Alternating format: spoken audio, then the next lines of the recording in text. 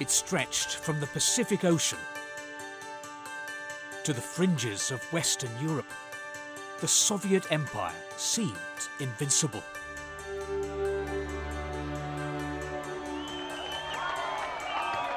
But in 1989, the Iron Curtain came crashing down, and Moscow's empire began to crumble. Today's Russia wants to forget about 1989.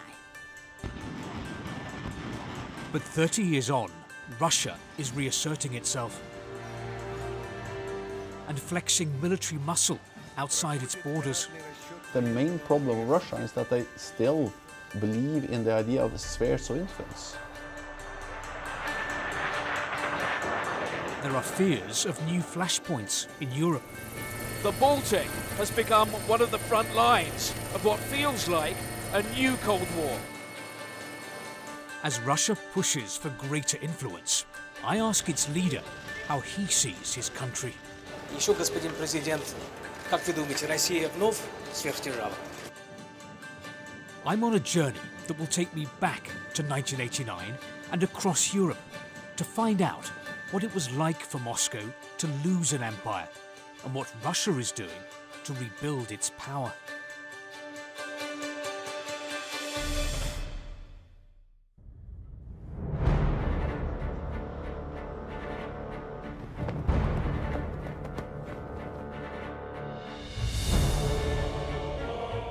Moscow. It's a city that oozes empire. From the skyscrapers of Joseph Stalin to the residence of the Tsars, the message is unmistakable. This is a country with ambition.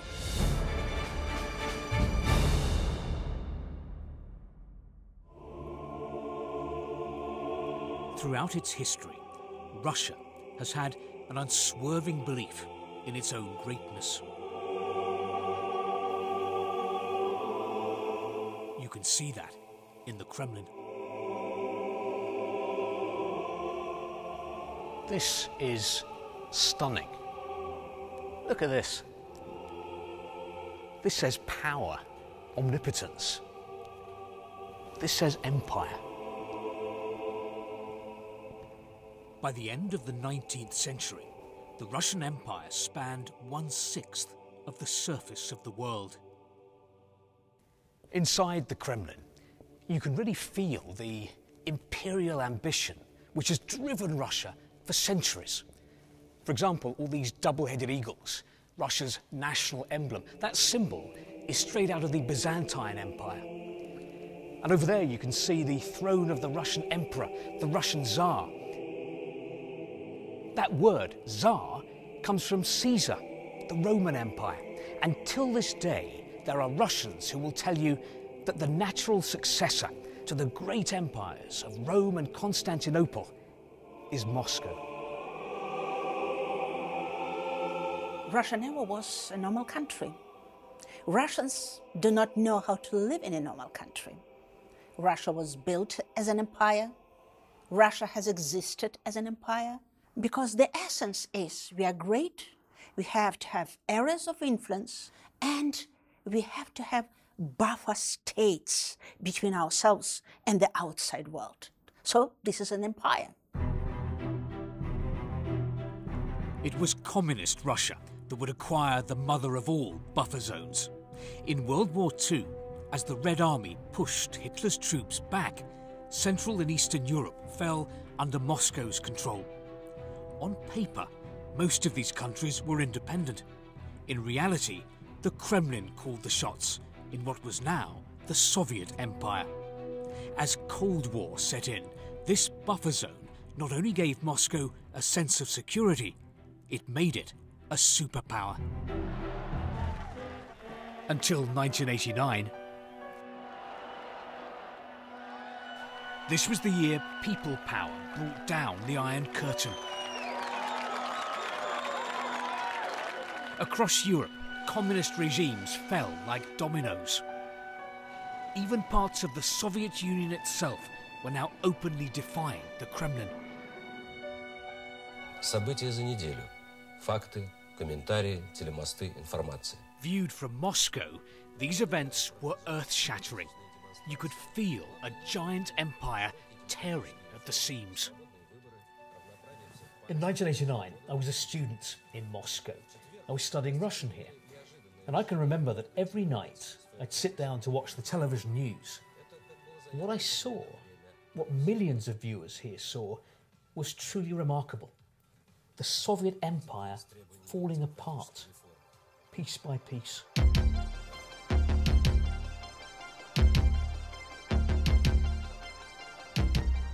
Could what happened then explain Russia now? I've spent nearly 30 years living and working in Moscow. And what I see is a country that's still struggling to come to terms with the loss of its empire. People often ask me, why does modern Russia do what it does? Why does it meddle in other countries' elections and launch cyber attacks against the West? Why does Moscow seem so keen to play the role of geopolitical spoiler? I think that the key to deciphering Vladimir Putin's Russia lies in 1989. To understand today's Russia, first, you need to understand what Moscow lost 30 years ago, what it lost in terms of power and prestige, in terms of empire. There was one place in Europe where Moscow found its loss of empire especially painful.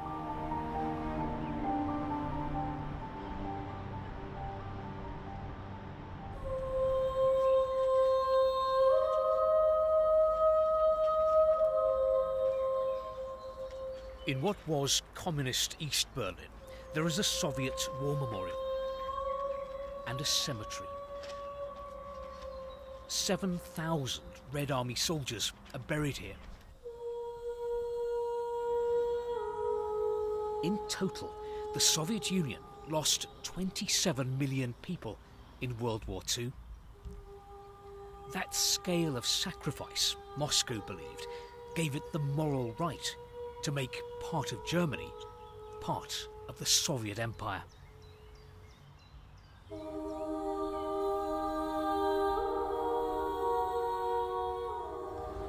So what it says here is eternal glory to the soldiers of the Soviet Army who gave their lives in the battle to liberate humanity from the slavery of fascism. In other words, it was the Red Army that saved the world.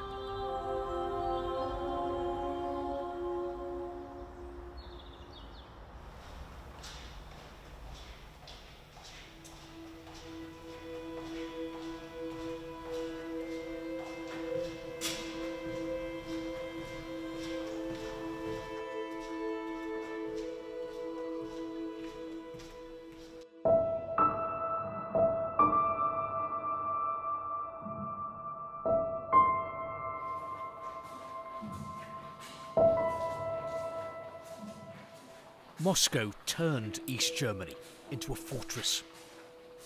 Today, there is something ghostly about the Soviet legacy.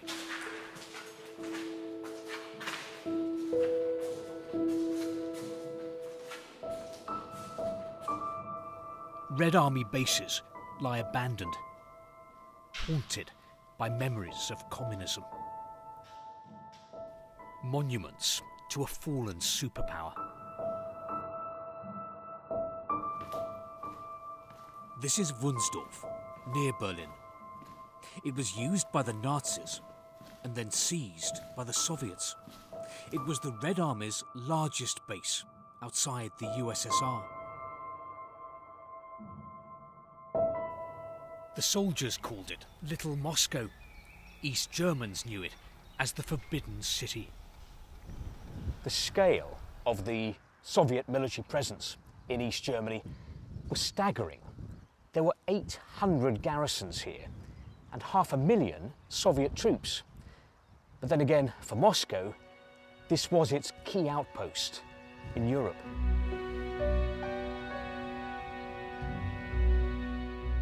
And its East German comrades were happy to play host. Besatzungsmacht hin, Besatzungsmacht her. Wir haben die sowjetischen Truppen auf unserem Territorium immer als Freunde betrachtet. Ich liebe Russland, ich liebte die Sowjetunion. Die Sowjetunion hat an der Wiege der DDR gestanden und die Sowjetunion hat leider auch am Sterbebett der DDR gestanden. The Wunsdorf base feels suspended in time. There are places here where the Soviet past comes to life. Oh wow, look at this. This is amazing. This says Berlin Operation 1945. This shows the Red Army's last major offensive at the end of World War II. So these arrows, this is the Soviet troops advancing on Berlin.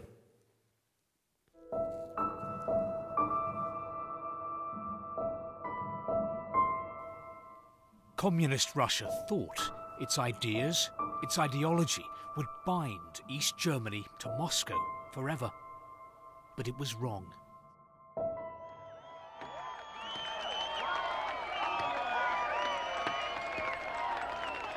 When the Berlin Wall fell, everything changed.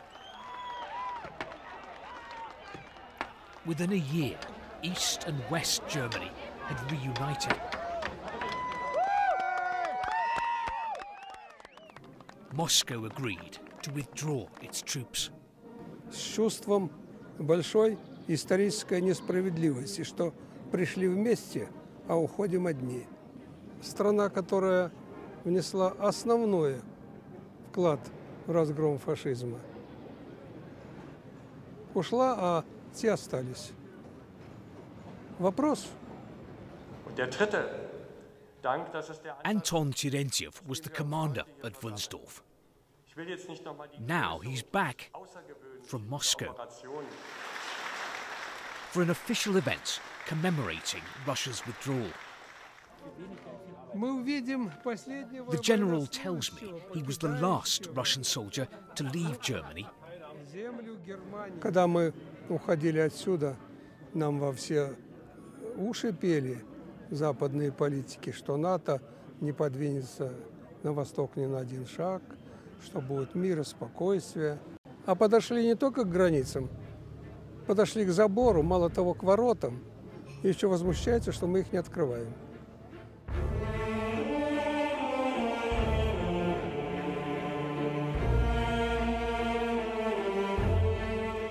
The fall of the wall didn't only have consequences for Soviet soldiers, but Soviet spies too.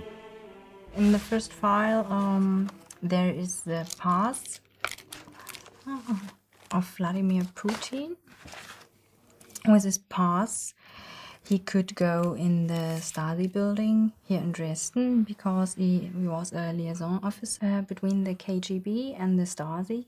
In Dresden, this archive keeps the records of East Germany's secret police, the Stasi, and the documents of KGB officers who operated here, like Vladimir Putin. And here we got a photo where you can find Vladimir Putin. Where is he? Maybe oh, on the end? Yes. Wow, it's amazing to think that this grey figure at the end went on to become president of Russia. Astonishing.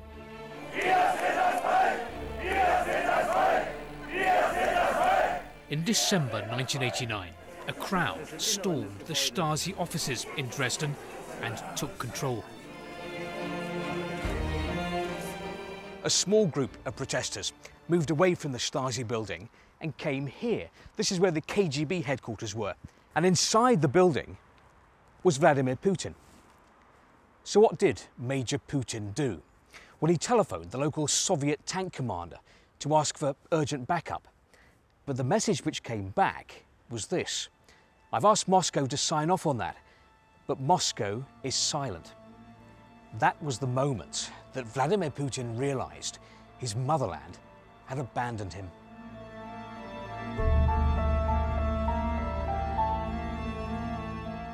Это была раньше Сталин-аллея.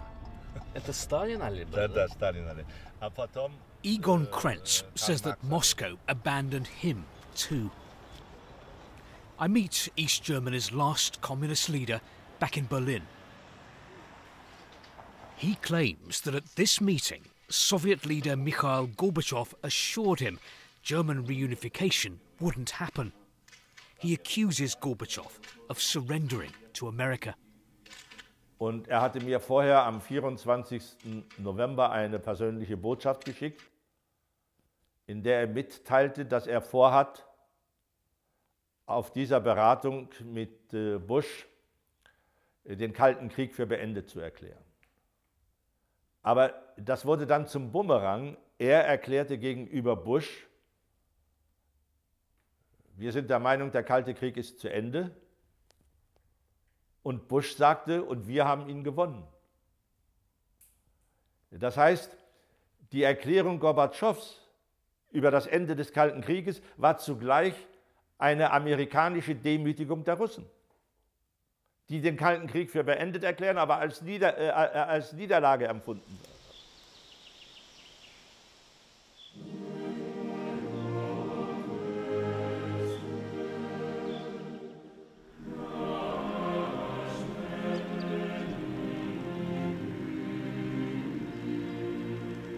It would take Moscow 4 years to bring all its troops home. But to what kind of a country were they coming back?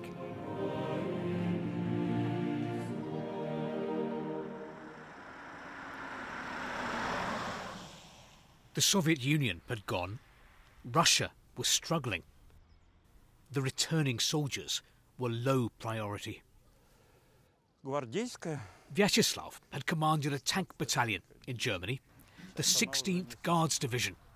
Its mission, he says, was to defend the motherland and Moscow's allies in Eastern Europe.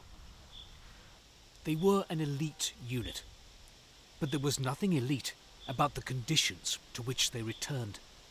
There were no facilities, there was no accommodation, nowhere for their families to live. It was almost as if they'd been forgotten. Техника, которая выходила из Ноштрелец, размещалась вот на этом поле. То есть, получается, все танки здесь стояли, да? Да, все танки, артиллерия, зенитные, вся дивизия здесь стояла вот на этом поле. А где вы жили? Я жил в своем вагончике в парке. Уходили-то, оставляя нормальные, как говорится, парки, полигоны, а сюда приходили на голое место. Конечно же, шок. Даже и то, что семей не было год. Многие семьи пораспадались, потому что не все это выдержали, как говорится, трудности.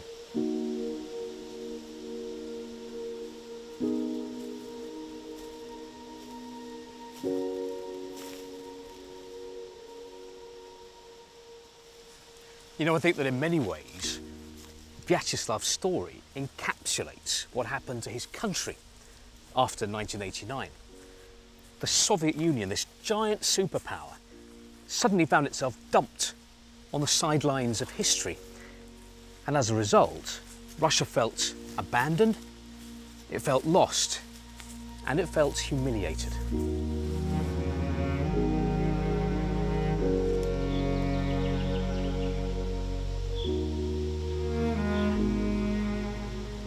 Perhaps if the end of the Cold War had brought instant prosperity to people here, then maybe this loss of status, this loss of empire, would have been easier to swallow.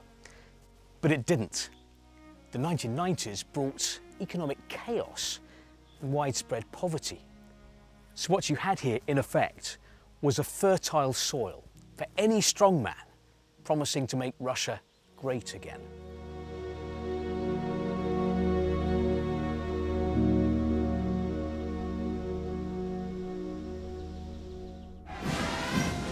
Enter President Vladimir Putin. He's been trying to erase the memory of Russia's humiliation and to celebrate more glorious chapters of its history, like the victory in World War II. It's the annual Victory Day parade in Moscow. You know, there are 13,000 Russian troops marching across Red Square right now and making a lot of noise. It's an incredible showcase, really, of modern Russian military might.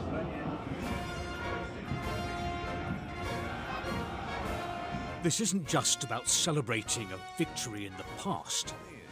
It's very much about the present.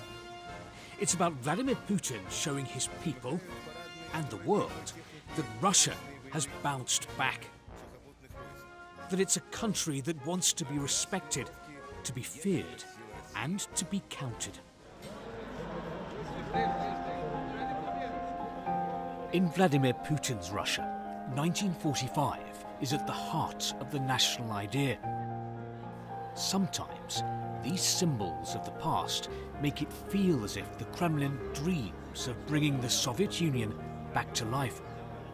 But modern Russia isn't simply reinventing the USSR. Its methods are different. These people in the Kremlin do understand that idea of restoration of the former superpower is impossible. But they have other idea, and the idea is to be a blackmailer, to be producer of mischief, to be the grand spoiler in the world, to be the nightmare for the neighbors and for the outside countries. So this is the new idea of superpower and empire. It's an idea that Russia has tested close to home.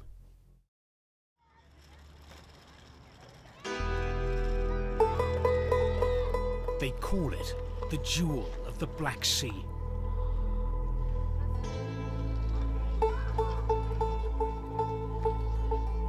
Crimea.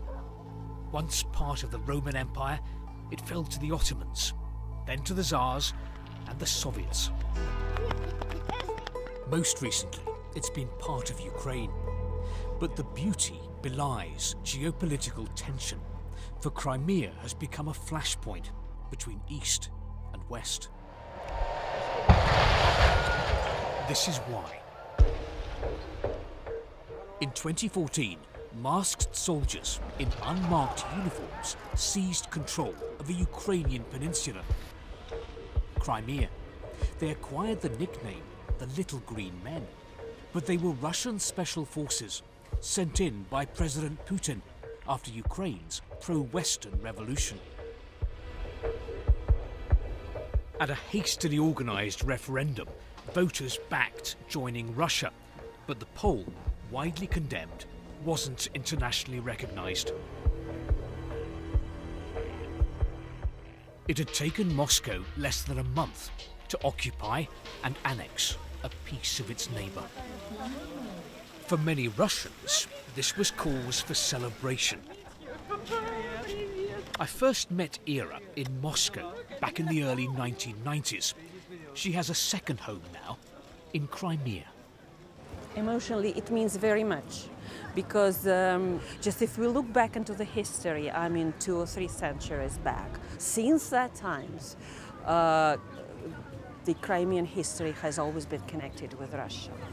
In the West, as you know, there's a lot of criticism of Vladimir Putin for what happened here, for Russia taking Crimea. I'm very grateful to Mr. Putin, and I take my hat off and bow my head to Mr. Putin, because he saved the generations of the Crimean people from rivers of blood here. There would be a war because of those extremists who might have come from the Ukraine to settle their own rules here. That's what I think.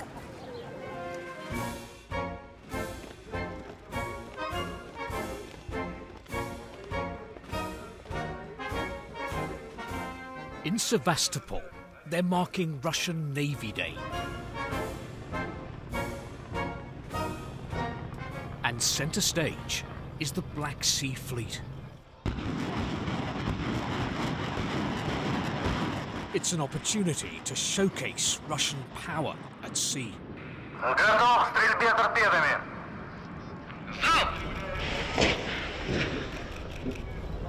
Торпеды поразили цель. Since it annexed Crimea, Russia has become the dominant force in the Black Sea. It's upgraded its fleet. More ships, more weapons, and new missions. Some of these ships have taken part in Russia's military operation in Syria. After its annexation of Crimea, Russia has consolidated its control here and increased its presence in the Black Sea. It's using that as a springboard to project power far beyond this region, into the Mediterranean, the Balkans, and the Middle East.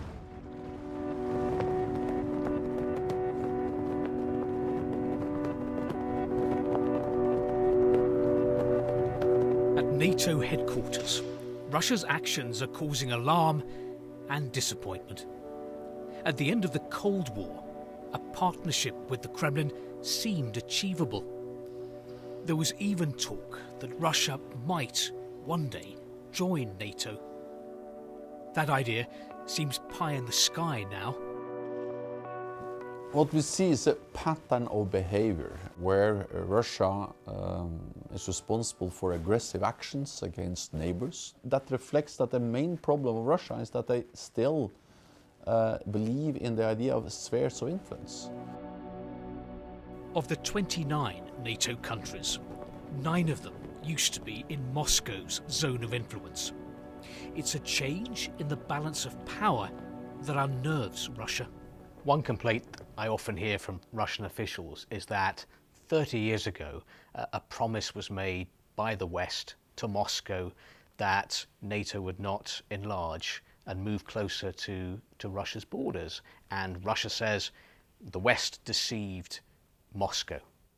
So first of all, no such promise was made. But second, just the idea that Washington or a big Western ally should promise that to Moscow is an idea based on a totally wrong assumption that big countries can promise something on behalf of small countries.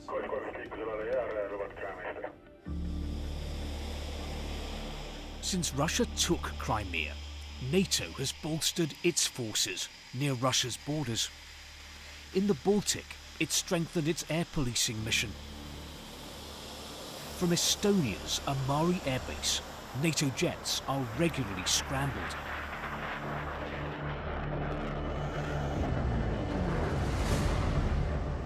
Their main task is to intercept Russian planes that are approaching Estonian airspace, which have failed to identify themselves.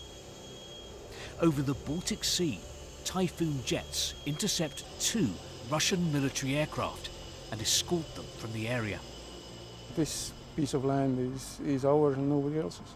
Russia wants to assert their dominance over the Baltics area on land and on sea. So the subtle message of theirs is this is our territory, keep out.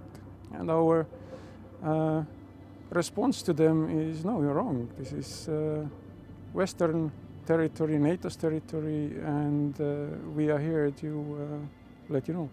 Do you really believe that Russia is a threat to Estonia? As long as Russia, as such, does not change their stance towards the West, they can be a threat to smaller neighbors.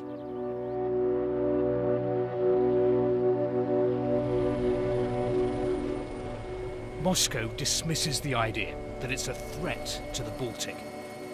But NATO is taking no chances.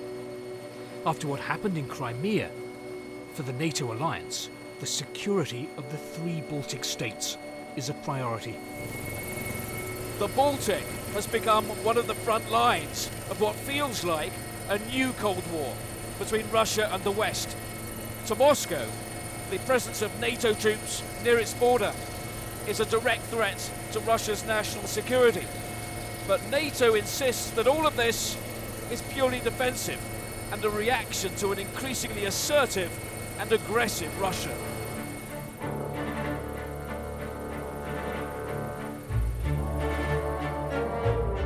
Russia's new assertiveness goes beyond its military. Vladimir Putin's Kremlin has a whole range of instruments for exerting influence.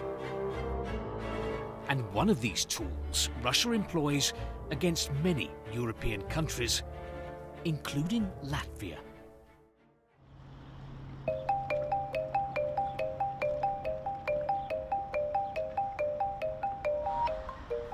In 1989, Latvia was part of the Soviet Union. It's in the EU now, and in NATO. But Moscow still casts a shadow. Today, Latvia is a target of Russian disinformation. There is an attempt to distort reality here by spreading fake news, to sow doubt, confusion. Russia's objective: to discredit a European democracy on its border. And here's one example of what appears to be Russian disinformation. This website is called Balt News. It's in Russian. It's aimed at ethnic Russians across the Baltic, but it's part of a news organisation which is bankrolled by the Kremlin. Now, what kind of stories does it put out? Well, here's one. Listen to this. Among Latvians, it says, Adolf Hitler is more popular than Harry Potter. Hitler's Mein Kampf tops the reader's book choice in Latvia. Astonishing. So the impression you get when you read this is that in Latvia, in an EU country, Nazi ideology is thriving. And this story was picked up and republished by a whole string of other news sites. But is it really true?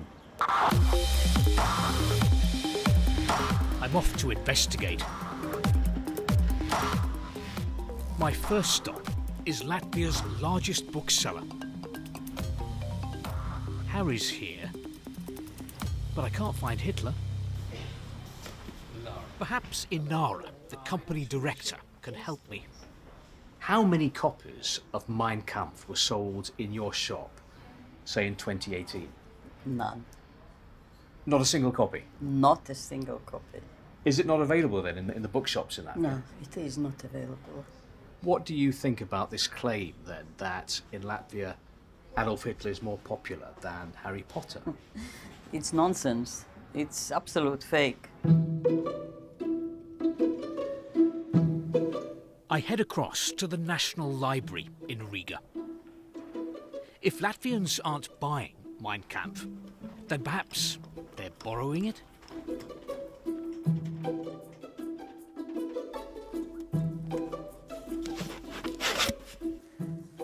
Now, the National Library tells me that in the last 3 years, they've only received 39 requests for Mein Kampf.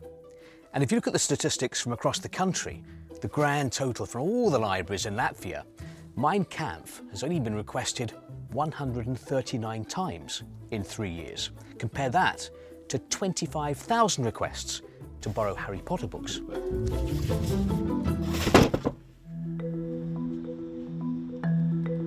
I track down the key link to the Balt News story. It's Rita. She runs a second-hand book website in Latvia. Balt News had based its report on data from her site. Now, in its article, Balt News claims that on your site, Mein Kampf has been one of the most clicked-on titles.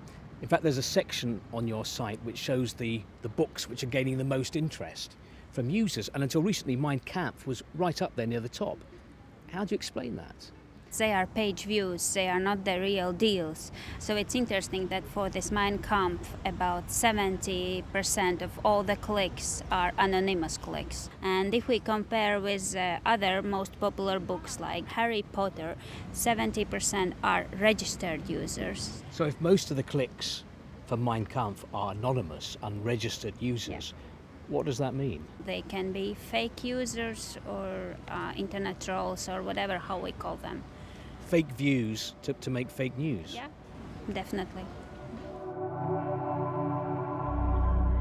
The fundamental aim of the Russian operation is undermine the other countries. Russia cannot tolerate the success of the Baltics that have embraced freedoms and values of the West and can be successful. A good example is very dangerous, so you should taint it. Fake news wants you to see what doesn't exist, to skew your view of the world. But examine those stories closely and you see them for what they really are. A mirage of disinformation. Everything I've been told here proves, I think, that this Hitler story is 100% fake news. There's just one more conversation I'd like to have, though, and that's with the people who published the story, Bolt News. But the thing is, Bolt News doesn't have an office here in Latvia, so to speak to them, I'm going to have to go back to Moscow.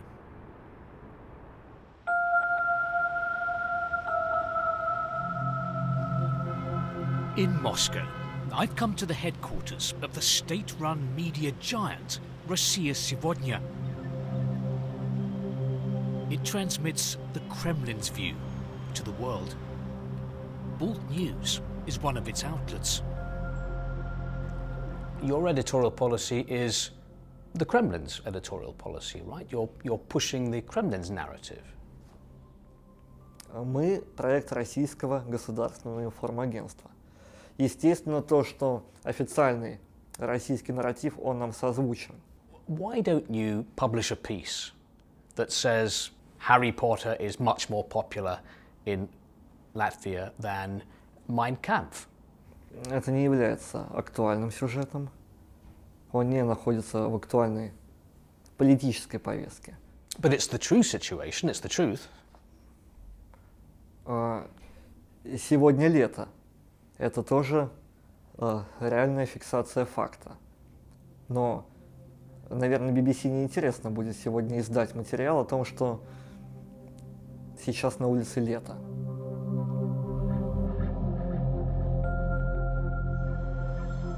Can a country be simultaneously the grand spoiler and a great power? Does modern Russia even want the title superpower? This is my chance to ask the president. Vladimir Putin has just finished an event near the Kremlin. It's a rare opportunity to get up close to the Kremlin leader. Можно вопрос, Владимир Владимирович? Спасибо большое. BBC News. Еще, господин президент, как вы думаете, Россия вновь сверхдержава? Мы не стремимся к этому статусу. Мы не хотим вернуться к тому состоянию, в котором находился Советский Союз, когда он навязывал своим соседям, в том числе странам Восточной Европы, образ жизни, политическую систему и так далее. Этот печальный опыт Советского Союза не учитывается некоторыми нашими партнерами на Западе. Они повторяют те же самые ошибки, исходя из того, что они сами являются империями и строят свою политику именно в имперском ключе.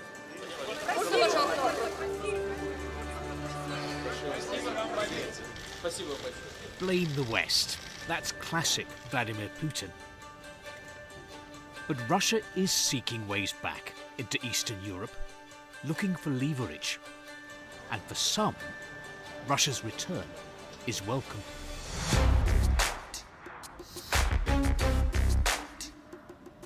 Hungary has become the bad boy of Europe. There are frequent spats with the EU. The government's been accused of rolling back democracy. It was a very different picture 30 years ago, when Hungary was at the forefront of Europe's democratic revolution. In June 1989, 250,000 people gathered on Heroes Square. They came to honour and to rebury heroes of the 1956 Hungarian uprising against Moscow. Maria was on the square that day. Here the atmosphere was very emotional, very cathartic. Everybody thought this is the beginning of new world, of new era. This is the beginning of freedom and democracy. And what do you think about what has happened since in Hungary? The dictatorship come back slowly, but it come back. We feel it. That day, a young activist took to the stage and spoke out against Moscow.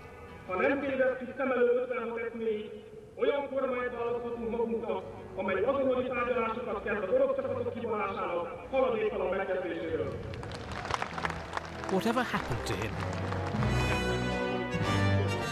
The activist was Viktor Orban. He's Prime Minister now, and he's become Moscow's best friend in Europe. He praises Vladimir Putin. He criticises EU sanctions on Russia. So impressed is he by Russia's president, his critics say, that he's trying to copy the Kremlin. Orban obviously regards Russia as a model country in terms of that if you want to govern for a long time, you have to reduce the independence of the media, you have to reduce the independence of the prosecutor's office, you have to reduce the independence of the opposition parties, and so on and so on. But for Budapest, closer ties with Moscow have a lot to do with economic necessity. It's Russia that's come up with the money to build a new nuclear power plant in Hungary to replace this one, with a $10 billion loan. And Hungary relies heavily on Russian oil and gas imports. The government says, don't mistake economic pragmatism for Putinism. Accusing Hungary and Prime Minister Orban with any kind of pro-Moscow sentiment is just ridiculous. We cannot have a more specialized relationship with Russia than any other European country because there are confines by the very rules of belonging to the European Union. But Moscow does spy opportunities here. Mr. Rosenberg, Steve, nice meeting you. Good to meet you. Nikolai Kosov is a former Soviet diplomat with connections at the heart of Russian government. Treasury and Risk Department think tank. Please come in, Steve. He heads a development bank that's just relocated from Moscow to Budapest. Not subject to sanctions, it gives Russia a useful foothold in the EU. The IIB was a communist-era creation, a bank for the Soviet bloc. It's rebranded and claims it's less Russian now. Josef is from Slovakia, but spent 3.5 years in Moscow. Krzysztof is Hungarian. The most talented young Hungarian of 2018. But he studied in St. Petersburg. It was 2016 and 2018 as well, so twice. Georgi is from Moscow. Until recently, the bank was listed as an official organ of the Russian state. The bank is totally apolitical. We never do anything politically motivated. Critics of your bank call it Vladimir Putin's Trojan horse, or the KGB bank. In other words, the suggestion is, the suspicion is... Yes, and I am a spy, they also say. Yes. Well, the suspicion is that it's a tool for Moscow to spread spies and agents across Europe. I mean, is there any truth in that? Absolutely not. It's all allegations, falsifications, and even though they are repeated hundreds of times already, they have nothing to do with the reality. But can you understand where this suspicion comes from? Because, apologies for getting personal, but you yourself are from a family of Soviet spies. Which I never concealed. Right. Your father was the head of the KGB here in Budapest? In Budapest, yes. That's how I like this. I started to like the city many years ago. And your mother was a famous Soviet agent too? That is over-exaggeration. My mother, yes, she worked in the first department of KGB, but she retired back in 1953, Steve. However you label modern Russia, global player, superpower, or empire, it's clear that Russia is determined to regain influence and to be seen as strong, even if that means renewed tension with the West. For Moscow, the real lesson of 1989 is weakness costs power. The paradox is that today's Russia wants to forget about 1989. It was, yes, an amazing period, but it was the period of backtracking, surrender, defeat. So the Kremlin wants victory, wants omnipotence, wants domination, and tries to forget about this kind of nightmare.